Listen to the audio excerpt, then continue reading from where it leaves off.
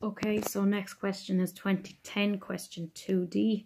You're asked, given that sodium hydroxide was in excess, calculate the percentage yield of soap. So this is my soap. Okay, remember my non-polar end and my polar polar head. Okay, this is my glycerol tristearate. So I'm told that NaOH is my reagent in excess. So that means my glycerol tristearate must be my limiting reagent.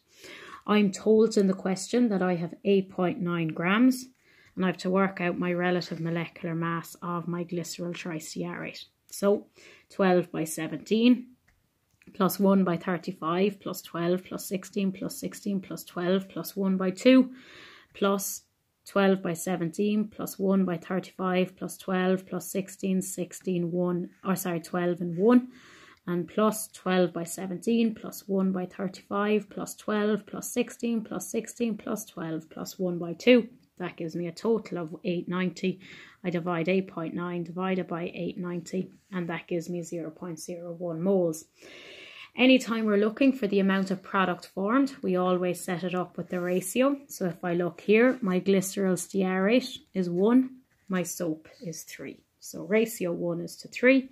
So if I have 0.01 moles of glycerol tristearate, I have 0.03 moles of my soap.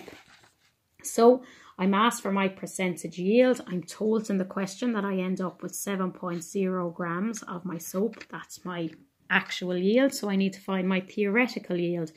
So in theory, 0.03 moles is produced.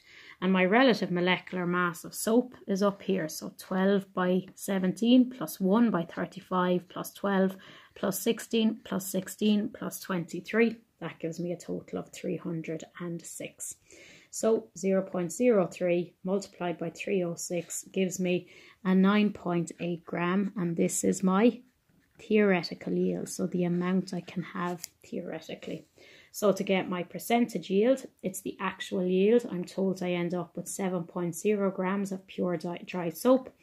My theoretical yield is 9.18 multiplied by 100 over 1 gives you 76.25%.